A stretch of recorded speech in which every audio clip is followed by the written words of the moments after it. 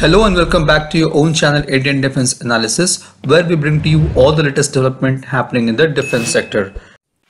Recently, government has sanctioned a total developmental cost of Rs 9,000 crore, including the Rs 2,500 crore that has already been spent.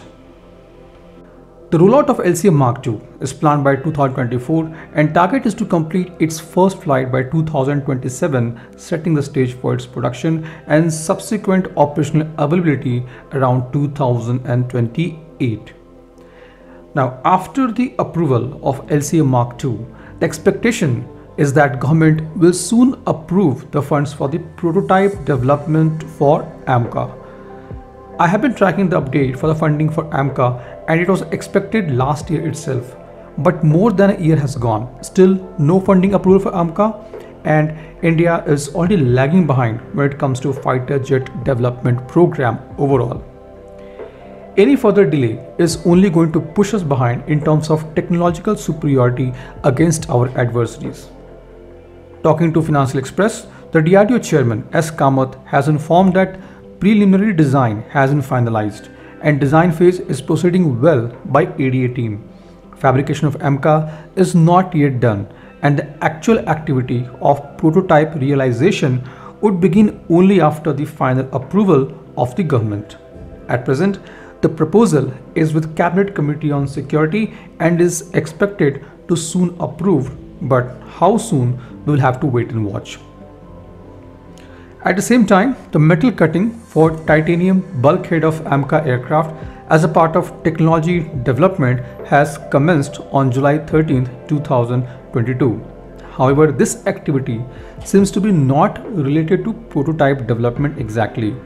DRDO has earlier told that based on the design by ADA, the fabrication of leading edge of AMCA has been initiated by HL with a special material for 5th generation design. The unit will undergo structural and other testing before putting it on the first prototype. In summary, government will have to release funds to start the work on prototype development of AMCA, otherwise we could see delay in the prototype development, then again in first flight, production and the induction of India's 5th generation fighter jet. The ADA has planned to develop 5 prototypes of AMCA for flight testing, which will cost close to Rs 900 crore each. However, this cost will reduce further when fighter jet will enter into full-fledged production. Since AMCA is an indigenous fighter, it will still be 50 to 60% cheaper than the imported fighters in its category. Now, in order to fast-track the development, AMCA and IMRH has been placed under SPV or a Special Purpose Vehicle model involving private players with majority of stake. The idea behind giving majority stake to private players is to speed up the procurement process.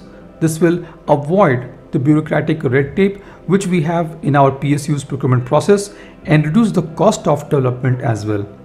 The SPV would be involved in prototype development, sales production and providing life cycle support to the Indian Air Force. The rollout of first AMCA is expected around 2026, followed by serial production by 2032.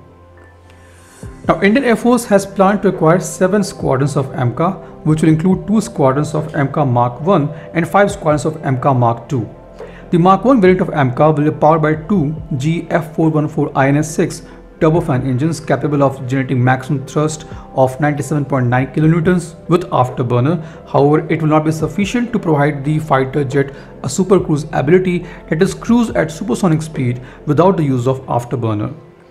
Apart from engine, the Mark 1 will also feature an imported ejection seat. However, the other components, which includes sensors, avionics and flight control system, are going to be indigenous, which is going to increase the percentage of indigenous components in the fighter jet to 70%.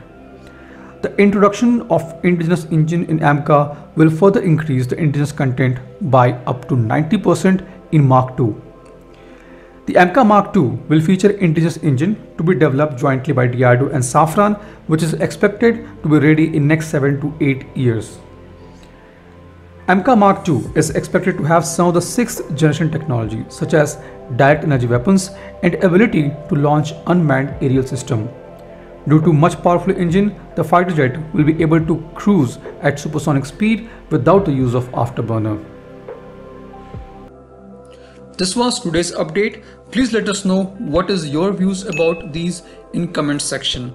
Feel free to post your comments and suggestions about any topic related to defense sector on which you want to hear from us. With this, I would like to say goodbye and Jai Hind friends. Please like and subscribe our video if you have not done already. We'll be soon back with more interesting and amazing development happening in defense sector.